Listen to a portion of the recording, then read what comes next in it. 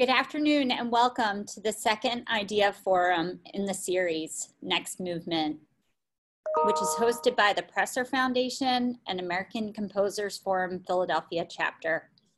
My name is Teresa Rogers and I serve as Executive Director of the Presser Foundation. Special thanks to Dustin Hurt, who has provided marketing and technical support to produce the series. This is a webinar version of Zoom, and that just means that participants are not seen, but do have the capability to ask questions and provide comments in the Q&A window. Dustin and I will be monitoring this and we'll do our best to ask questions on each participant's behalf. All 5 Idea Forums will be recorded and made available for future viewing. We'll be in communication with links to access the recordings. Each presentation will be 25 minutes long with 5 minutes for questions and answers. And we hope to wrap up today's session in an hour and a half by 3:30.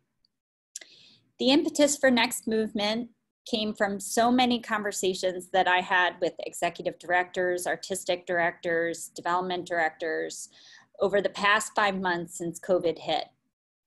People shared with me their struggles and their triumphs.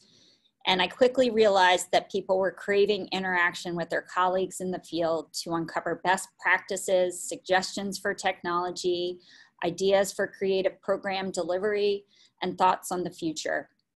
I must say that when I took the concern to the trustees of the Presser Foundation, there was immediate interest to support our grantee organizations beyond grants, and thus Next Movement was formulated.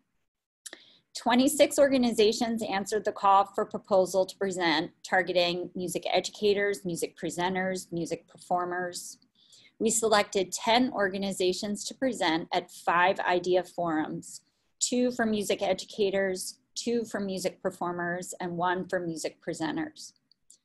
Today's session is the second in the series focused on music educators, and we are so grateful to Play on Philly and Settlement Music School for sharing their creativity and for working alongside us to develop presentations today. So let's get into it. Play on Philly will share the results of their community design sessions, producing 2 month-long programs, Pop Out of the Box and Virtual Summer, and shifting the programming tide from replication to imagination. And now I'm happy to introduce to you all Jessica Swag of Play on Philly.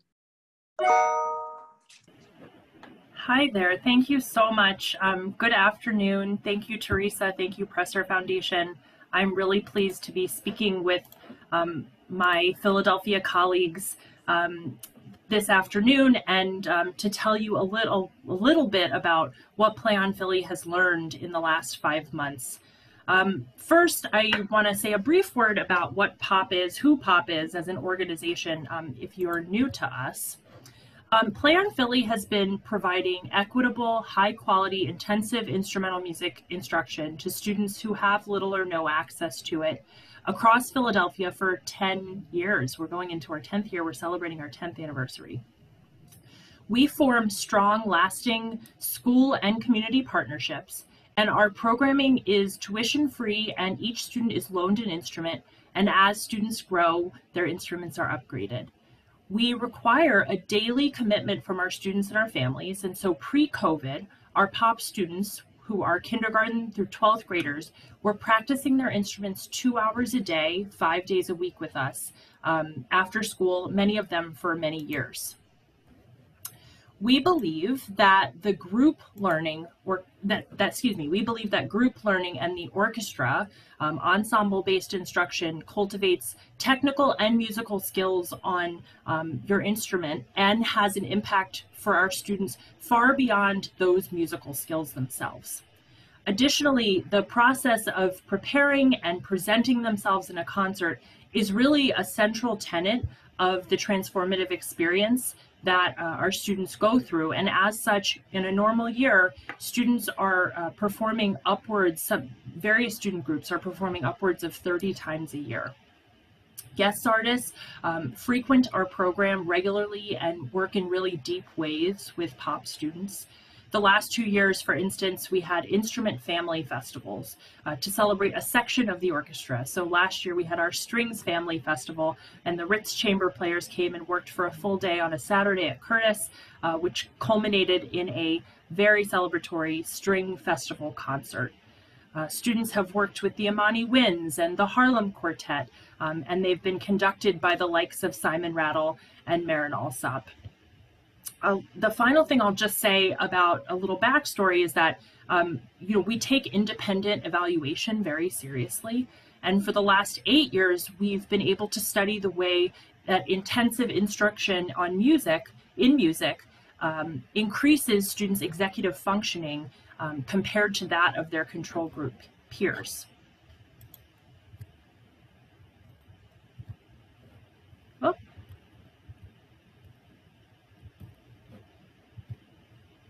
It'll get there.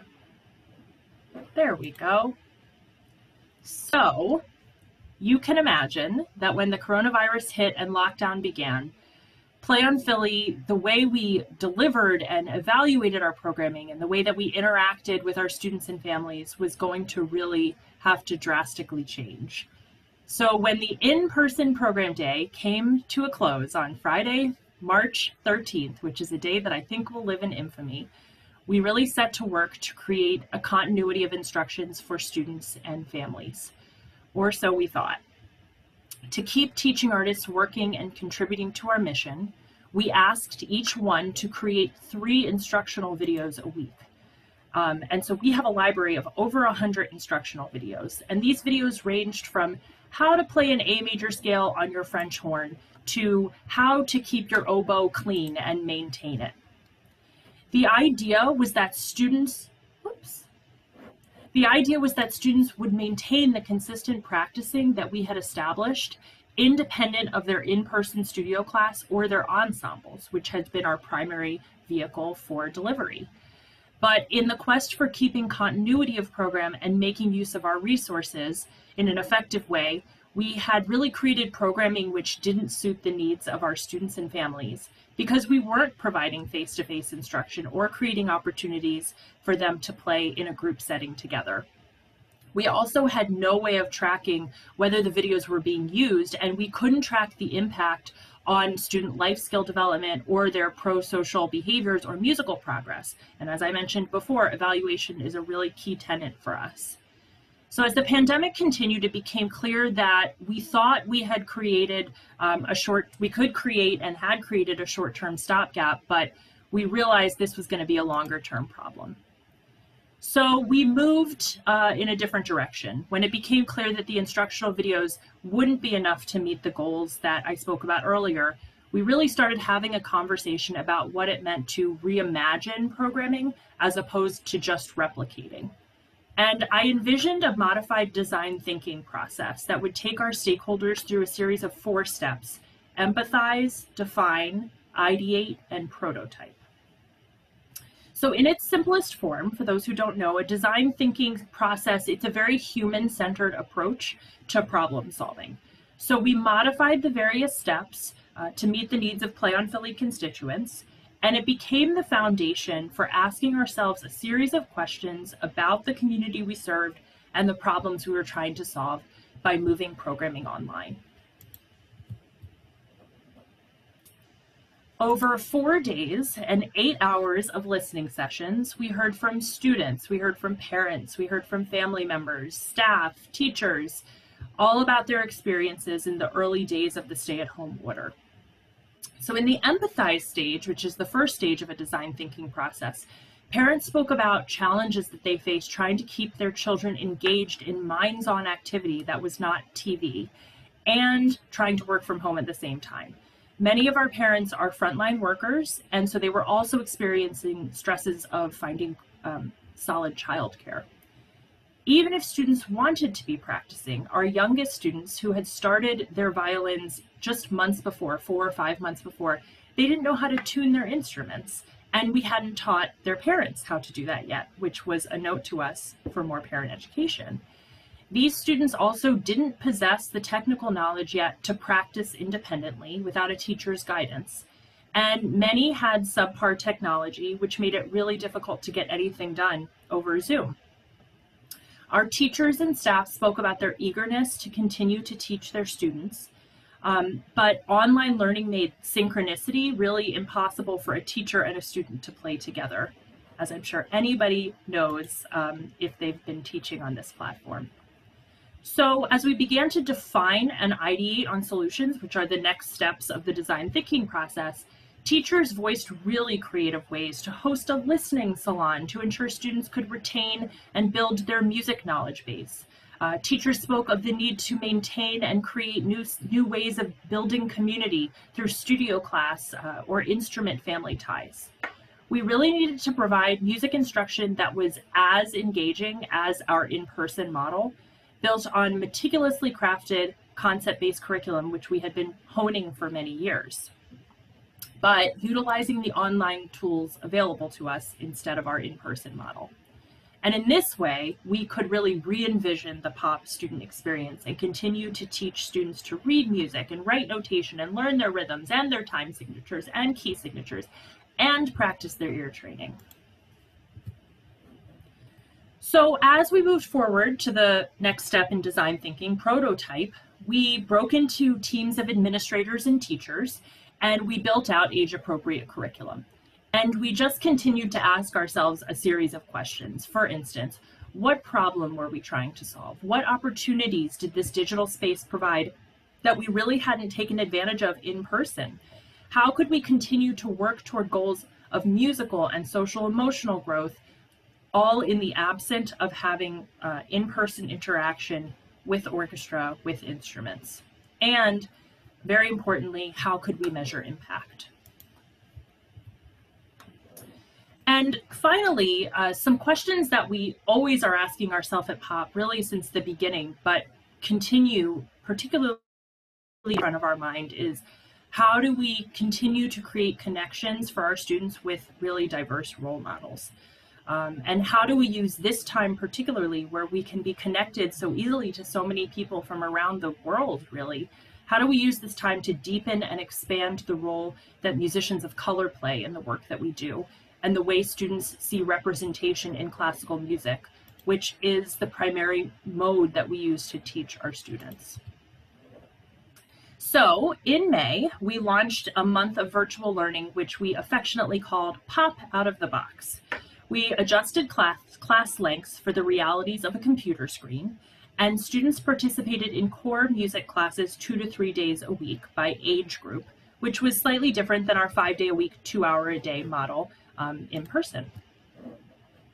Elementary age students participated in what we've been calling Sesame Street style classes. They were fast paced, they featured a variety of different activities. So for instance, a teacher made an asynchronous video which explored sound and vibrations, and we would watch the video and then shift, and students would read a book which corresponded to an activity about exploring vibrations through instrument families and found sounds. Middle and high school students took a deep dive into composition as a vehicle for learning music theory concepts. And they would use breakout rooms to do smaller collaborations and create little pieces. So Dustin, I'm going to ask you to cue up the Zakaya and Ariane video right now. This is a clip of Mr. Dave, who's usually one of our teaching artists, percussion teaching artists, but he is going to explain, or he is going to show you a little clip of this composition class with 2 of our students. But Zakaya, I want to see you say just a couple things about the clarinet line, maybe what you like about it or what you were thinking when you wanted to add part of it. So go ahead and unmute yourself. When I was adding like the notes for the clarinet part, I guess I wanted it to sound like happy and like joyful, I guess. Right, yeah, that makes sense. Definitely some of the kind of quicker rhythms help that, like a little groovy. Yeah, and do you think you could play this on clarinet? Probably. Yeah, that's pretty cool. Okay, thank you. Ariane, you wrote that viola line yourself. Say, what were you thinking when you wrote it? I kind of just thought, I'm gonna try to well, kind of like intertwine the notes so that it's not like a bunch of like notes clashing together. Sorry if you can hear my brother in the back, but It's okay. so it's not like a bunch of notes clashing together. So when there were quarter notes, I did the eighth notes, and then when there were like some faster rhythms, that's where I put the slower notes. And then when Zakaya when the clarinet had the tied notes, that's when I put the 16th notes so it could like switch up a little bit. So like it was like inconsistent, but on purpose. Yeah, that's awesome. Those are very good composing instincts. Like you're trying to balance out what was happening in the clarinet line. Yeah, I didn't want it to be too much. Yeah, I really like that. I think it came out really nicely, the viola line. Great. Thank you, Dustin. Yeah, so you could really hear in Ariane's explanation that she's making pretty conscious choices about her composition. And she doesn't even really know it yet, but she's really talking about musical texture. Oh. Students were also invited to participate in workshops. There was a listening salon where students heard what were in their favorite teacher's ear and talked about music analysis in a very kid-friendly way. There were instrument hangouts where students got to connect with students who played the same instrument as them, and if they had been practicing at home, they would play for each other in informal recitals. And to ensure that we could accurately measure our impact and continue to iterate for our future virtual sessions, we engaged Wolf Brown Consulting Firm to do some independent assessment of the work. So students and parents were asked to respond to engagement and satisfaction surveys several times throughout the month to get a better sense of what Play on Philly was actually providing. The graph that you see here analyzes the results of the question that was given to caregivers and students. And the question that this chart is showing is answering, how much did your child or you, the student, learn at Play on Philly? So a plurality of the 74 caregiver respondents, which is represented in the red bar, and the 61 student respondents represented by the blue bar show that most people thought, that their child or themselves learned a lot or a great deal, which were the two highest ratings during Pop Out of the Box. So in true design thinking fashion, we took some time between May Pop Out of the Box and then July virtual summer programming to notice and reflect. With teachers and program staff, and with the help of the engagement surveys, as well as some student theory assessments that we did collect, we made tweaks to our program design. We realized that much like our students are used to concert goals, and a lot of them, you heard 30 concerts-ish throughout the year, project-based learning was really going to need to become a central tenet that grounded the classes. And it was going to give students a chance to think about more goal orientation and use higher order thinking skills. Much like in person, collaboration was going to become essential for what would make students successful. And as we do during a normal in-person summer camp year, where we have 6 weeks of 8-hour-a-day programming, and it's just such a blast, we wanted to incorporate interdisciplinary options for students who wanted to express themselves creativity through art or through writing. And the last part of it is that we decided on the themes for virtual summer of community and voice as ones that would really bind the programming together and link our community together, particularly in the wake of the social unrest in our country and the killing of George Floyd.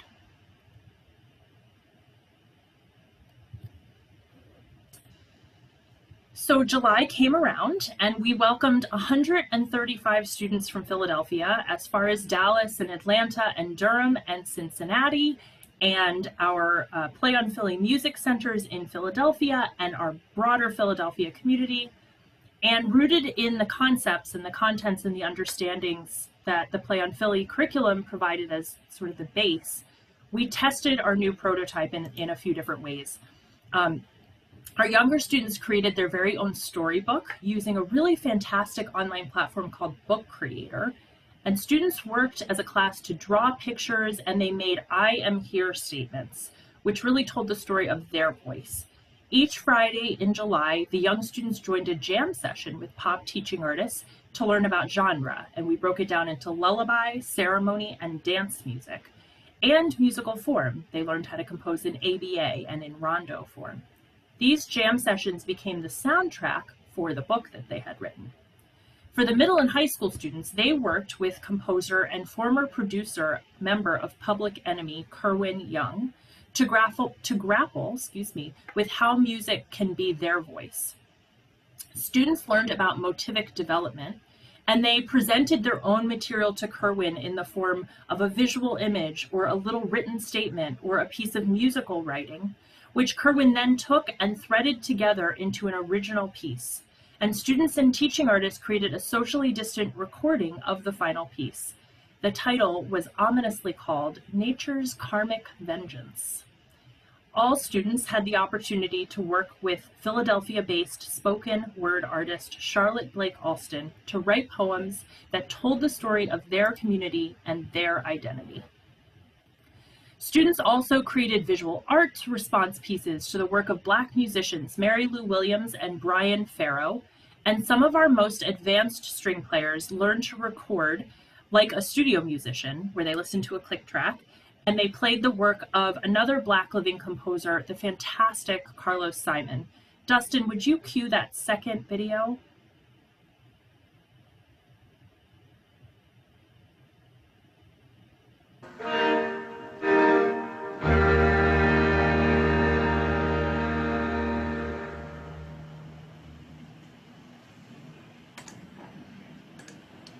Awesome, awesome, awesome. That was great, guys. That was great. Wow. That was better than I expected it to be. That's pretty good. Wow. Why? Tell me why. Why did you expect it? It sounded great. Thanks. Yeah, because it was like putting all the videos together. I was like, oh, I don't want it to sound like jumbled or like overlapped, and because it's not the same like being in person. So I didn't want it to be like overpowering each other, and then like we can't like really bring the dynamics in fully because we're not all together, and then we don't want to be too quiet to the point where you can't hear, but then we don't want to be too loud to the point where you can't hear anybody else. So yeah, and excuse my brother in the background if you can hear him. I'm so sorry about that. But yeah. Yeah, it's a hard thing. What about you, Camille? You feel the same way? I feel the exact same way. When I was playing it by myself, I really felt the need to just grab everybody that was in the quintet and just go, you know what, we're doing this coronavirus, or no, we need to do this together so we can, sound a little bit more together.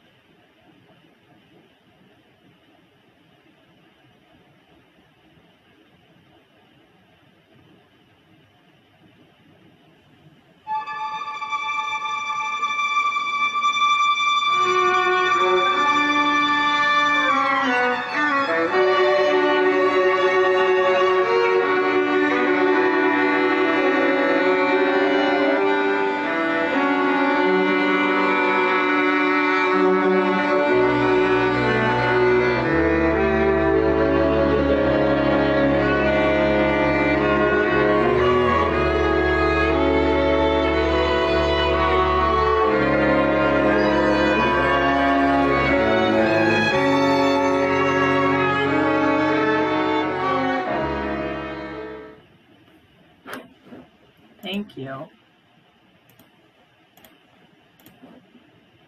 So I should have probably set this up a little bit, but what you just saw was a subset of our little student group that played this Carlos Simon piece, speaking with Carlos Simon the day before this premiered to our full community.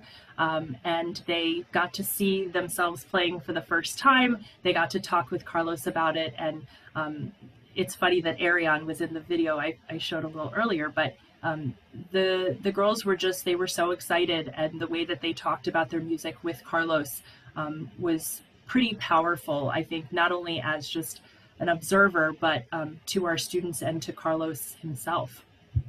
And then you saw the actual a piece of the little performance that we did as part of the summer showcase with these young musicians, as well as some pop alums who came and helped us put everything together.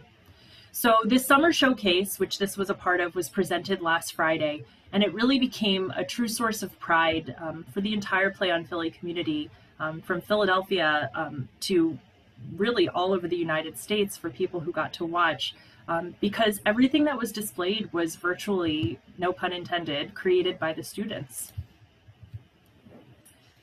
As we look toward the fall, which we have decided to begin completely online, we continue to ask ourselves questions about how our programmatic and our operational, our development choices can engage students and spark learning and make an impact in the way that we set out to.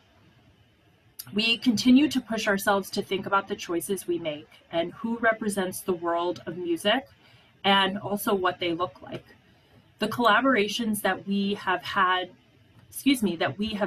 have inspired future planning for diversifying the repertoire that students play regularly, not just as like a one-off event for our Play on Philly students.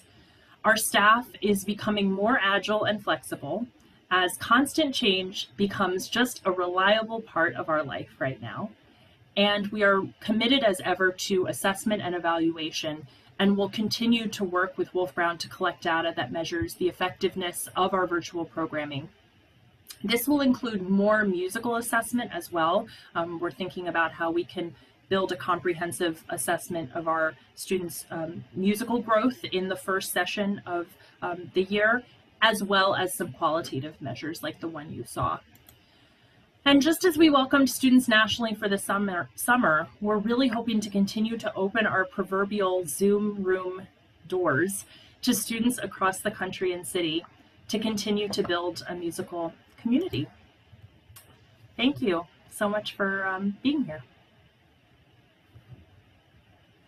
Thanks so much. We do have some time for questions if anyone wants to add them to the Q&A window. I have a couple here already. One I just want to start with.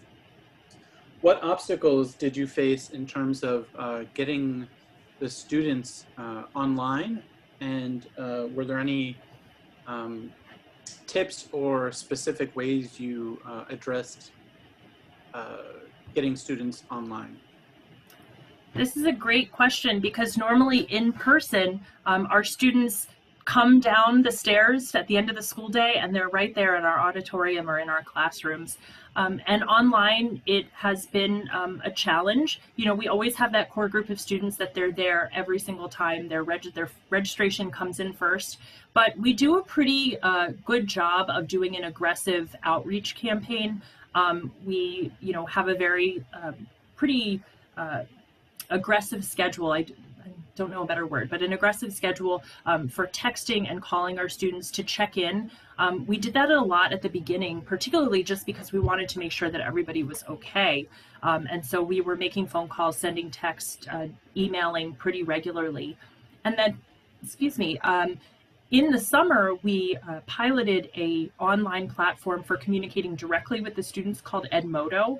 And we're still working out the kinks for that, but it particularly works with the older ones to get them interacting with their teacher and a little bit more independently submitting their work without having to go through their parents' email or getting a text. Cool. Thanks so much. One other question that I had was sort of a follow-up to that. Were there specific softwares or websites that you found useful? I saw there was one that looked like you were using for composition and arrangements. Are there some that maybe you can rattle off and then we can put in the sort of show notes later? Sure. Well, we've been using a lot of NoteFlight for our older students. It's like a very elementary version of Finale or Sibelius, if you're familiar with compositional software. We've also used, and I'm going to butcher the name, but it has something to do with pizza and rhythm, pizza rhythm or something, and it's a great visual for showing rhythmic divisions and subdivisions. We've been using that a lot, and Book Creator has just been fantastic for the young ones. Thank you. Somebody asked a sort of follow-up question. Did you find there were challenges associated specifically with, like, I guess, the hardware for students to get online? Either it looked like some kids were maybe on laptops or phones. Was that something you were able to address? Yes, so pretty early on, we did a technology survey and got a fairly good response from our entire student population. Because of the great schools that we work with, a number of the schools were passing out Chromebooks to their students. So most students had laptops, although some were using iPads or phones, and we tried as much as possible in advance to come up with strategies for students who could only use those devices. And then, yeah, we were just constantly trying to troubleshoot. We were pretty fortunate that we could have a teacher and an administrator, in each class. And if a student was just having trouble getting to something, we'd just put that student in a room with the administrator and they'd sort of troubleshoot with them. Great, thank you so much. I think at this point, we're gonna say thank you to Jess and Play on Philly, and I'm gonna turn it back over to Teresa, who will introduce our next speaker. Thank you. Thanks.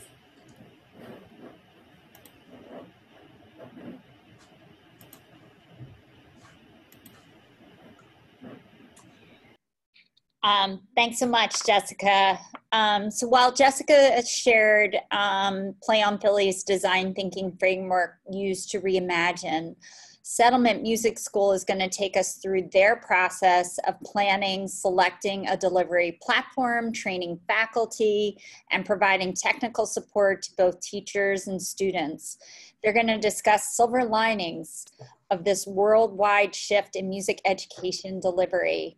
And here to present on behalf of Settlement Music School is Terrell Davis, Helen Eaton, and Karen Orenstein. Great. So good afternoon, everyone. I'm just going to wait one moment till our presentation is up on the screen. 1 second, thanks.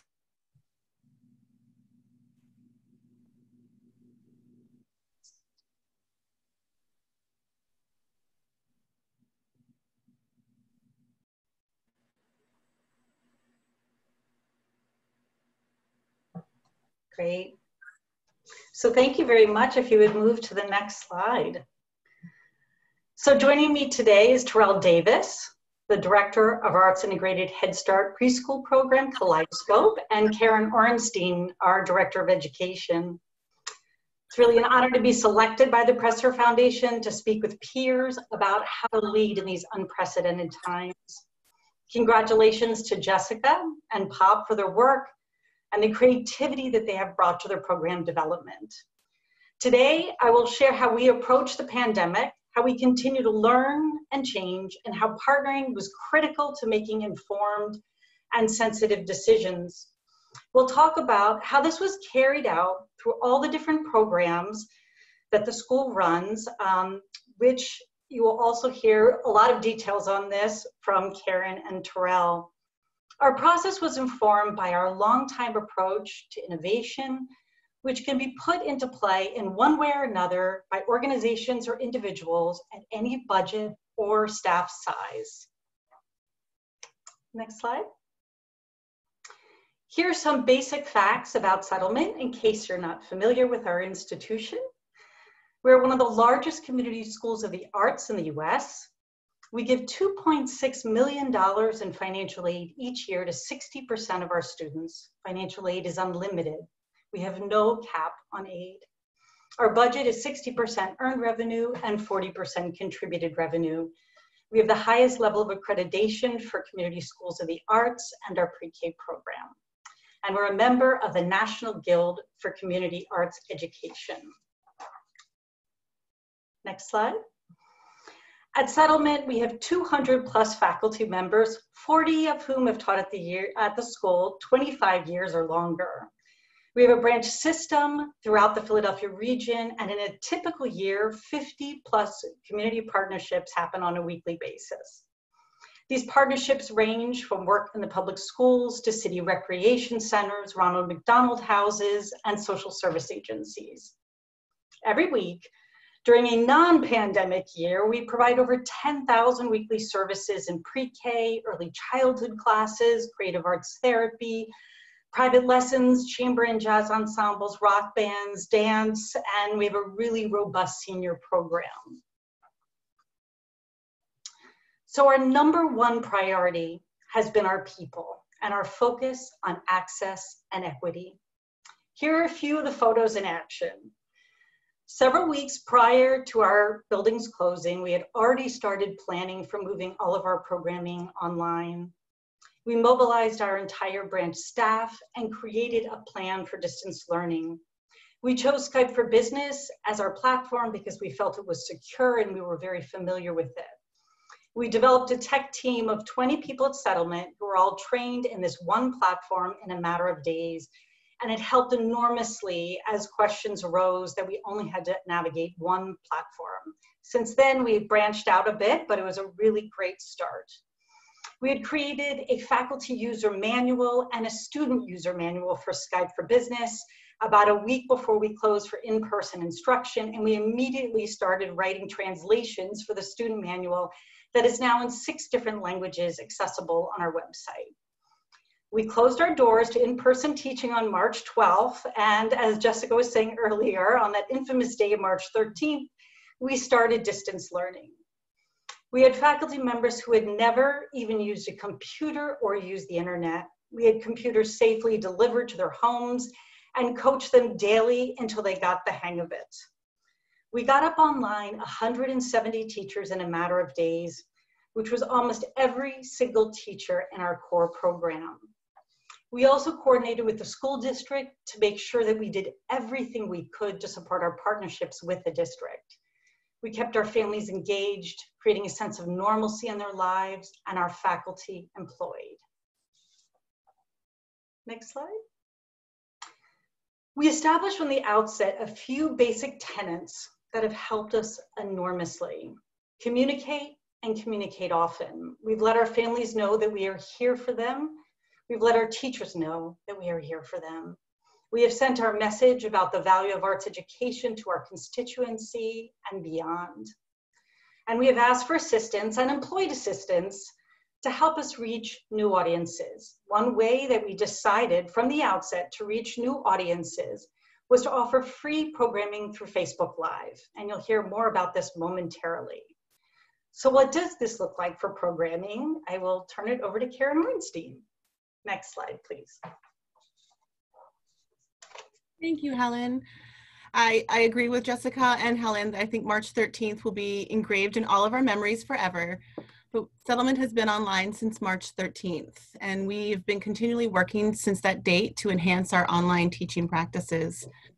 We are doing all that we can to remove the barriers for families to engage in distance learning. We have offered additional financial aid to any family that needs it, including adults. And we've also launched asynchronous teaching, which enabled families who were not able to have a lesson on a specific day or time.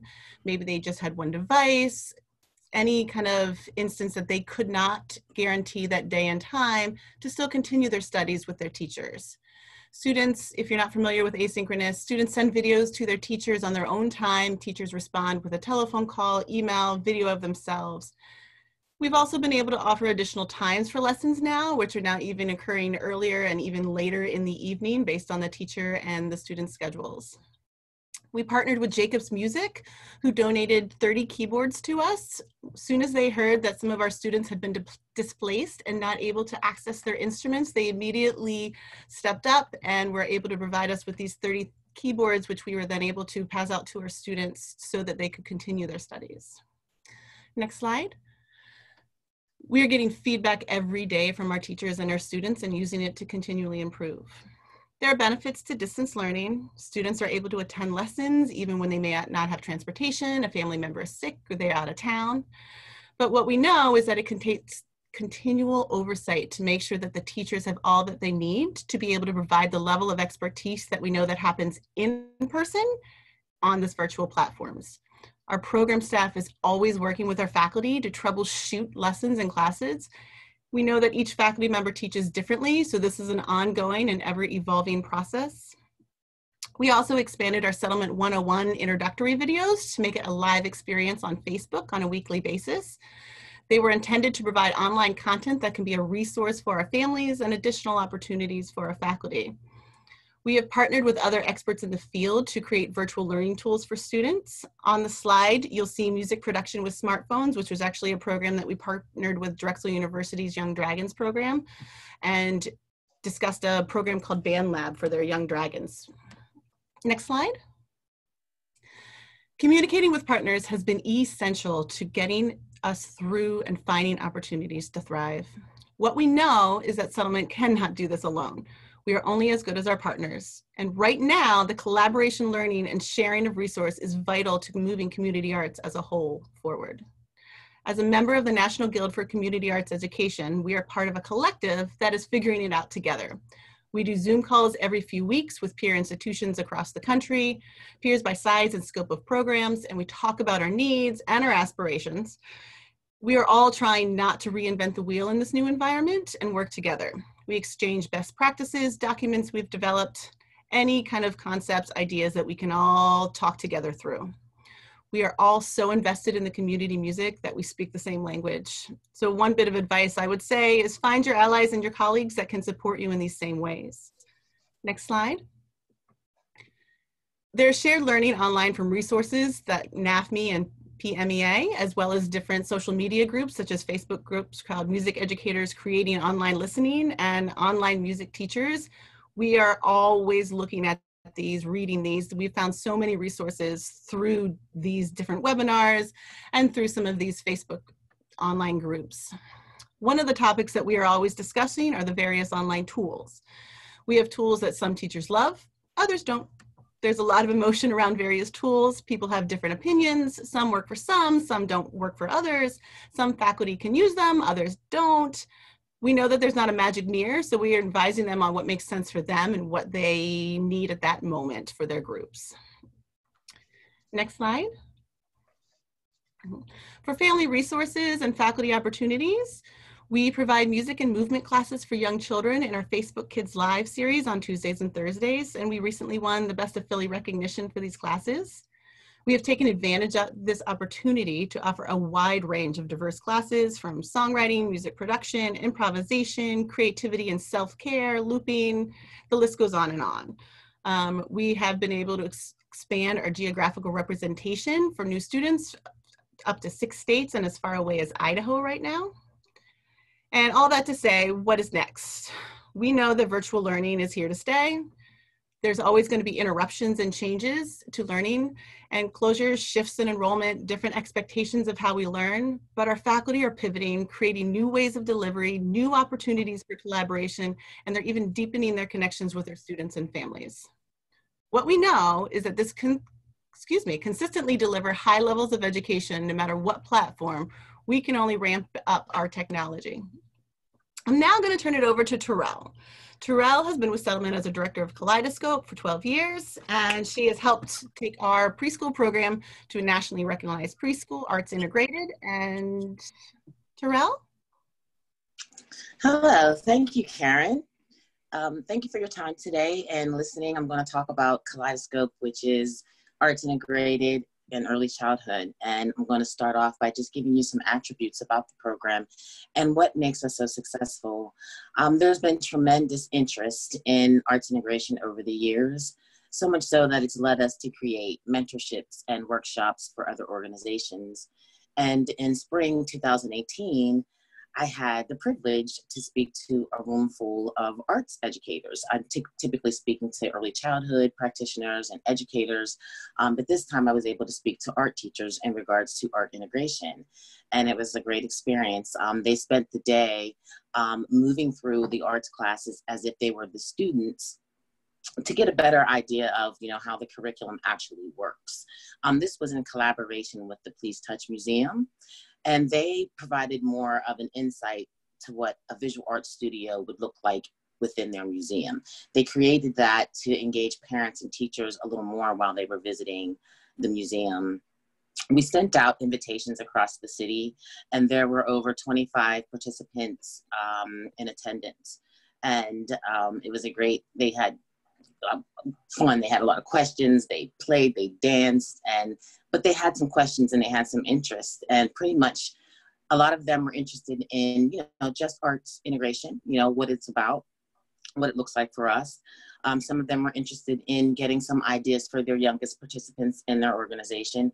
And some were interested in just embarking on early childhood and pre-K for the first time.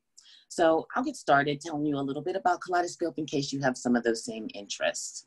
Kaleidoscope began in 1990 as a preschool program to teach school readiness concepts to preschool age children, pretty much children coming in at a disadvantage. The classes are 40 minutes long. We run Monday through Friday, and it's a 10-month program, September to June. Right now, 90% of our families are federally funded through Head Start, and 10% pay our private tuition. Kaleidoscope has received the most prestigious accreditations in the field of early childhood, have gotten awards and accolades from even the White House. So if you could, let's go to the next slide. I would like to take a minute to show you just a quick video of, what it looks like to weave a school readiness concept like patterns through the art studios. Typically, these classes are 40 minutes long, but for the sake of this, it's just going to be a snapshot, 2 minutes of what it looks like to integrate patterns.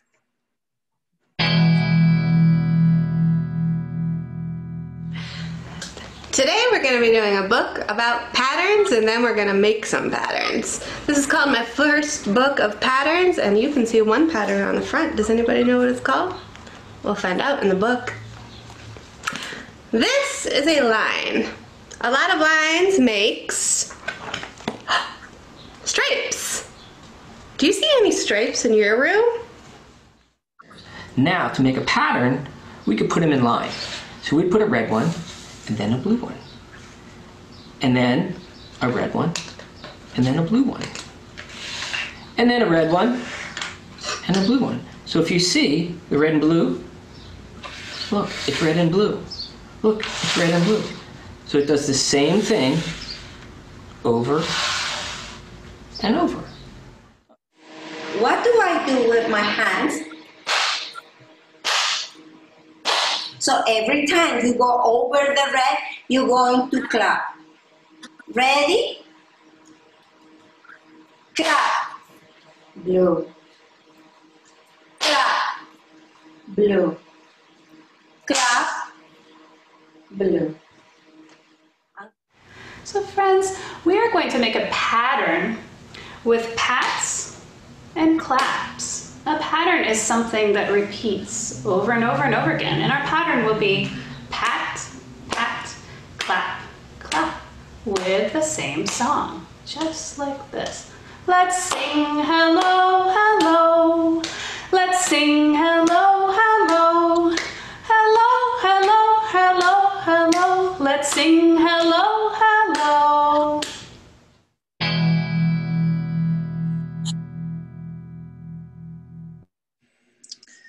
So the video was a little jumbled, but for the parents, it's only jumbled because it was put inside the PowerPoint. But for the parents, it's not that way. It's seamless. But as you've seen, there were 4 classes, and there was an early childhood teacher, which was Scott, who was at the table, and then there were the artist teachers that you've seen as well. That's the collaboration that is essential for us to be able to provide this art integration in the way that we do for our children. The teachers partner and do practically everything together. They do parent-teacher conferences together, they plan lessons together, and that's why we're able to provide these quality lessons year in and year out. They also work on goals and accomplishments together for any particular child. And that's why the program is so amazing, because of this partnership. The teachers work very well together, and that's essential.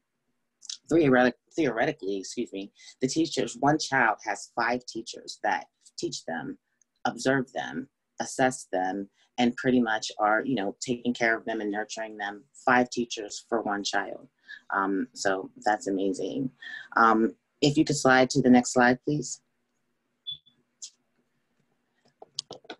The teachers were using a tool called Classroom Dojo immediately when we were shut out of our classrooms on March 13th. It's something that they were using throughout the year to connect with the parents through, dialogue throughout the day, uploading videos and pictures in real time throughout the day, working on goals and accomplishments as well throughout the day. And it was just a good tool to keep parents engaged and informed. But when COVID hit, the teachers had to kind of pull together and send their lessons in that way to the parents. And the artist teachers started sending videos of the arts classes. And all of them were still, collaborating with the same concept, but it was all being sent to the parents virtually. So that led me to believe that what the teachers were so capable of doing it that way, to start thinking of an arts virtual curriculum. And that led me to think of something called Canvas. So that the sample that you've seen today of our videos is what our curriculum would look like in a tool called Canvas. And what Canvas would allow us to do would be to provide many of our components of our program virtually. Parent-teacher conferences, assessments and screens can still be done. We can still address peer relations and address social awareness by providing activities for peers in a variety of ways. And the arts integration, we can put the arts there still surrounding around the same concept that the early childhood teacher introduced, and it all be in one place. So that's something that we were able to think of. And if anyone's interested in that, I could be a resource to talk more about that at some point. So I would just like to sum up by saying that the Kaleidoscope program is a wonderful program. I was actually a classroom teacher there back in the 90s. I have a long relationship with this program. Just for the sake of time, to say one thing that I love about the program would be that, to sum it up in one word, would be opportunity. This program provides opportunities. It's a gift for parents and teachers, and most importantly, our children, that they take with them for life. They get these skills and this wonderful relationships with other teachers and children. And these opportunities, sticks with them, and they take it outside of our walls. So thank you for your time today. And I would just like to give it back to Helen.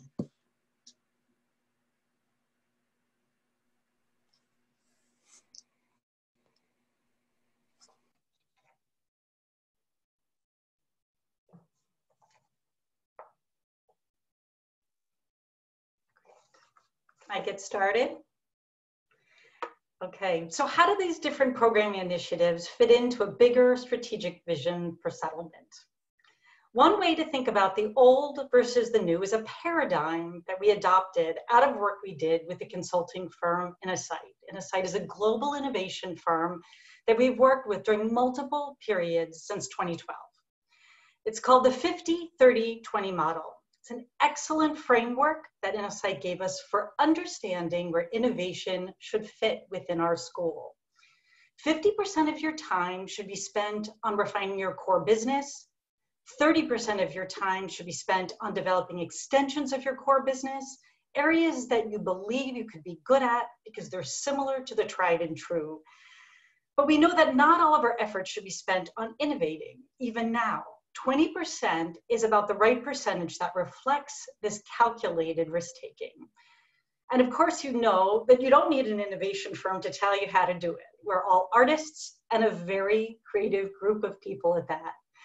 Thinking about innovation just needs to become an everyday habit in your organization. Next slide, please.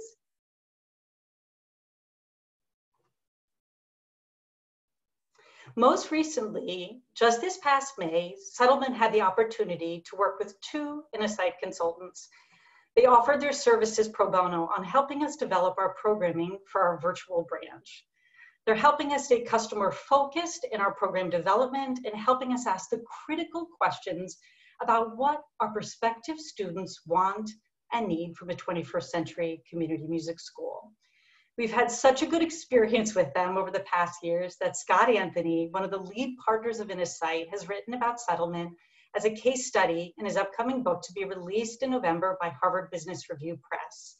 We're one of 8 case studies that also includes Microsoft, Procter & Gamble, UNICEF, and the Salvation Army.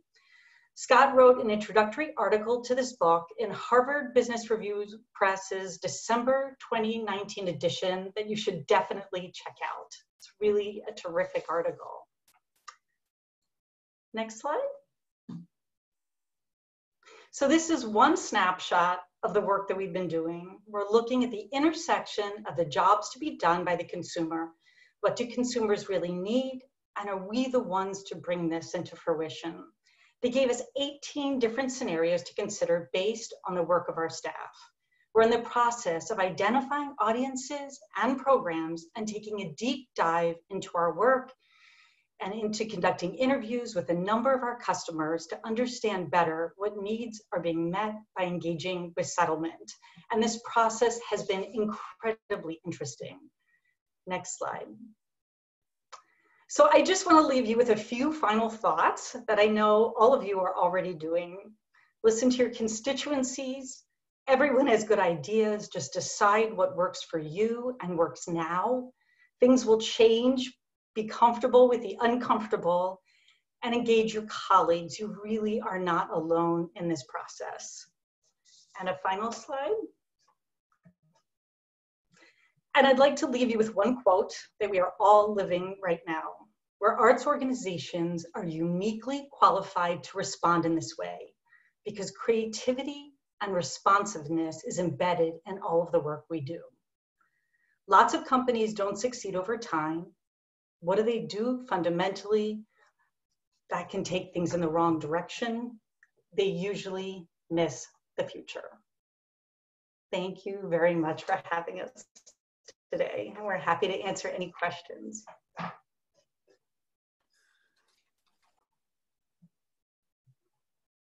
One second. So we have a question that came across the chat, and I think it refers specific to a slide that I saw earlier. There's a breakdown of free programming versus paid programming. And I wonder if maybe someone can talk about which programs are free, which programs are paid, and how you're sort of managing paid programs that are virtual in a general sense. Sure. So at Settlement, I mean, we have so many different programs that it depends on the specifics of the program. So our program in partnership with the public schools through Music Education Pathways is a free program to the students. That's our intensive after-school music instruction. Kaleidoscope, our Head Start students, that's an entirely free program through the Head Start program. Our lessons, our ensembles that we give, those are primarily tuition paying, but what's so important to know is that it's on a sliding scale. And that especially when COVID hit, we got on the phone with our families and made sure that there were no economic barriers to a student participating in our programs. And we worked enormously hard on that.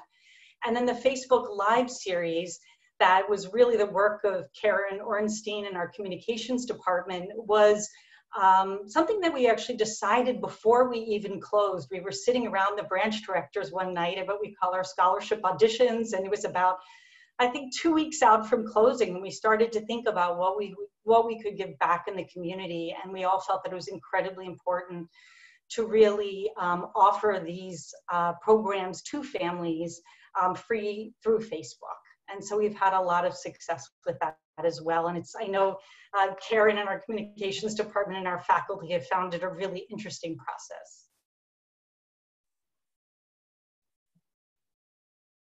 Thank you. I'm curious if maybe you can also talk a little bit about things you have found that are different for each age group. Maybe this is something that, a question that refers to how much screen time different age groups can kind of last through different types of activities. Are there certain ways in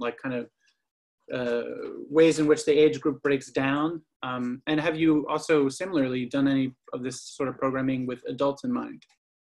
Sure. You know what, I'll start with the adults and then I'm going to turn it over to Karen to talk about the kids, and also to Terrell, because they're spending a lot of time thinking about our different age groups with our children. We have a really robust senior program called Adult Chamber Players, where adults get together at 3 of our branches on a weekly basis to play chamber music. And we have well over 100 people involved in this program. And I have to say that this has been heartbreaking for them. This is a huge moment of social connection for them. They change the groups up every week, so it's just kind of endlessly interesting, the music that they play and the people that they meet. So what we did when we knew that we wouldn't be able to continue this program in person is we started a series specially designed for adult chamber players, from a lecture series to even a movement series by one of our just really fabulous dance teachers. And so we've had a lot of success with that. And we've also even done kind of Zoom virtual cocktail hours and lunches so that they could feel connected, because so many of them are over the age of 65, 70, and they do feel very isolated. So we're paying very close attention to that. And I'll turn it over to Karen and Terrell to talk about our kids. I'll just talk briefly, Karen. So I think that one of the things that makes this work is that our branch staff has really good relationships with all our families. So when a family or a child is the family's concerned about screen time, they're having any sort of issue getting online, anything like that, we are able to offer a variety of options. So that could be that asynchronous option where the teacher has recorded a short video of what they want the kid to do, and then during their screen time they watch this little video, and then they're able to kind of work it on the family's schedule. We know that a lot of families kind of had to pivot multiple times, and so by doing that asynchronous option, by having the lessons at different times, we were offering lessons on Sundays in the evenings, all different points to be adaptable for the families, that we were able to really reach a lot of the families through those kind of different means. Terrell, do you want to? Sure. Yeah, sure. Well, for me, our children are younger. They're preschool, pre-K, 3, 4, and 5. And, you know, our partnership with the district, there are some stipulations. You know, our children shouldn't have more than 90 minutes live a day. But, you know, instantly going out using Dojo, we were already using that. So the parents were already engaged with most of their teachers and the program. So it's an everyday thing. So we knew who had internet, who had access, who was able to, you know, participate with us when we left out. So we had a good idea. And we're not, like I said, the artist classes, what I mentioned in Canvas, that there are 40 minutes, that's broken, that 40 minutes is broken down. Like typically, really, they give an introduction to the concept, they read a book, an activity, and a closing. So, and then it's broken up, the early childhood teacher separate from the artist classes. And I neglected to mention that Canvas will also add an asynchronous and synchronous option as well. So they can go back and look at those videos at, you know, when they can, because we took a lot into consideration about virtual learning from our parents as well. So I hope that was helpful. Yeah, that's great.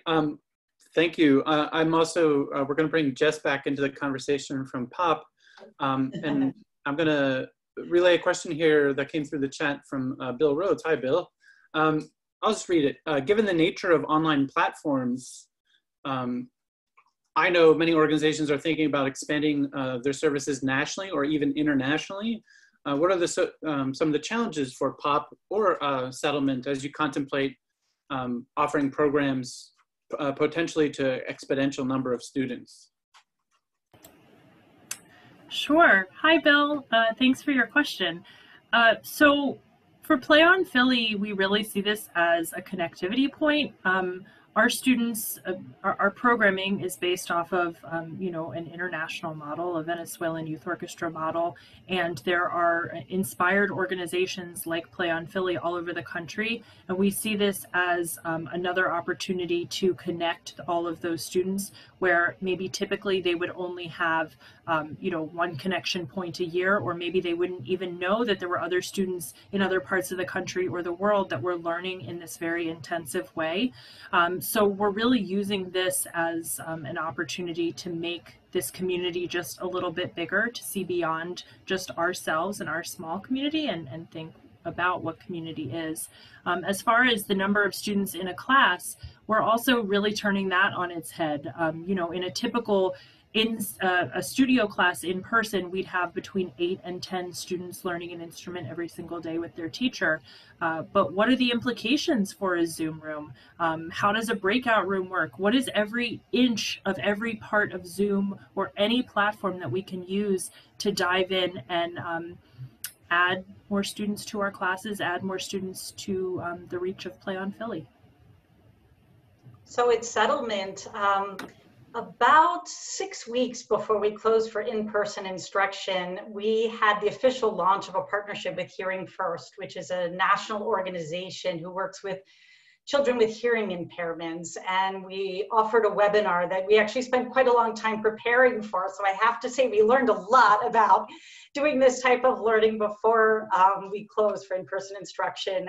And that was an incredible experience because we were able to use their international platform with this webinar with one of our leading early childhood music teachers, Martha Glaze-Zook. And we had people joined from about 11 different countries: Australia, Peru, Italy, France. It was really an incredible moment.